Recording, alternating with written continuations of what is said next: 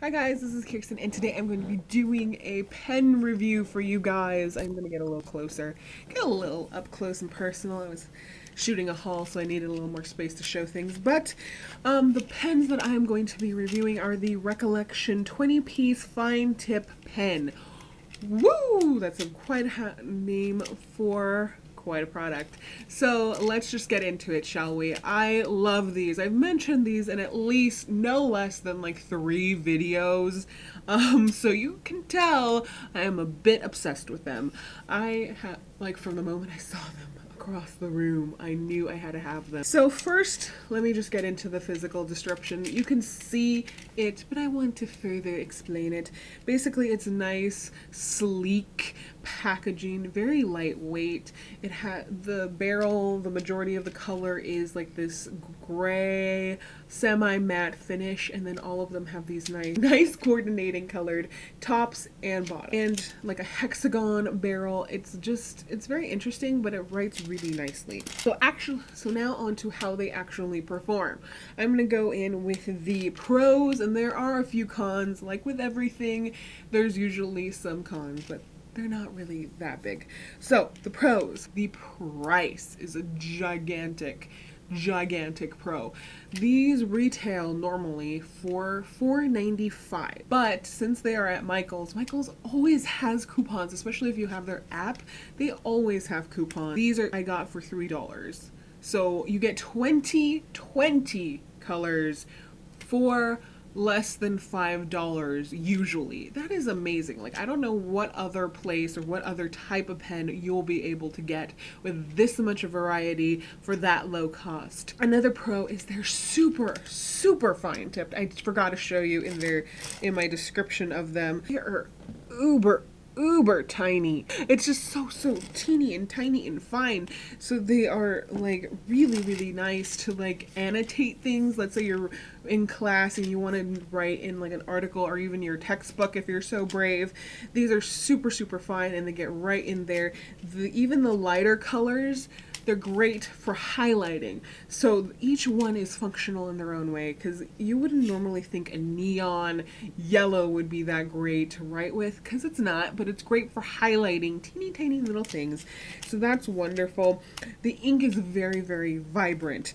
They are absolutely superb. Let me show you. This was all written in these pens. My camera's not giving it justice. It's really vibrant and inky, but it does not bleed through at all, which is wonderful, because a lot of fine tipped ones, especially like the Sharpie ones, I know they claim to be like no transfer or no bleed, but they do, especially with like thinner paper. These, not that problem. And you might be thinking, well, then that must mean that they don't have that much ink. They'll probably waste it a long time. You don't have them that long, so how can you say they last a long time? Because my little cousin and my sister have had these for about a month, and my little cousin uses them as like drawing utensils. She uses them as like to color in and to draw, and they still work perfectly fine after like heavy duty coloring and using them. So that's how I know they last a long time. They're great for like a starter kit if you're trying to get into color coding, or you just want a lot of versatility in your color. These are great. It comes from brown, neon orange to gray. Like, I've never even had a gray pen in my life. They're also very cute. I think just aesthetically they're very lovely and uniform, and it just looks very nice, especially in like a pencil case. They'll look very festive. That's all the cons. I mean, there's so much more, but basically they're very functional, very good bang for your buck, and I think if you're just a pen enthusiast, these are definitely worth a go. Some of the cons, though, is they're only available in Michael's, so if you don't have a Michael's anywhere near you, this is kind of going to be a pain. I don't know if you can buy them online, but that's kind of a pain. Also, the colors can be slightly repetitive. I mean, there's 3 blues, there's 3 greens, there's 2 different types of purple, 2 different types of red, 2 different types of yellow. So you kind of, you know, because there's 20 colors, of course there's going to be repetition, but each shade is pretty much distinct. So that's, I mean, it's kind of repetitive, and especially if you don't use like 3 different types of green, like you don't need them that much.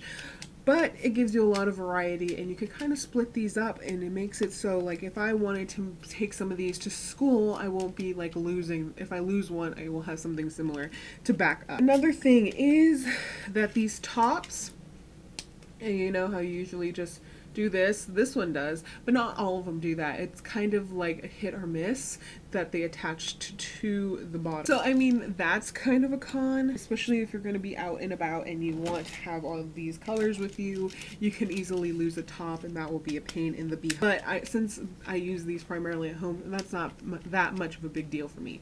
But other than those like 3, I think very small cons, I really like these. I like these way better than the Sharpie pens, and I think that they last a lot longer and they give you a lot more variety than they have. Compared to like, let's say the Pilot G2, they're not as inky, they're not as, you know, solid of a line, but it's still really good.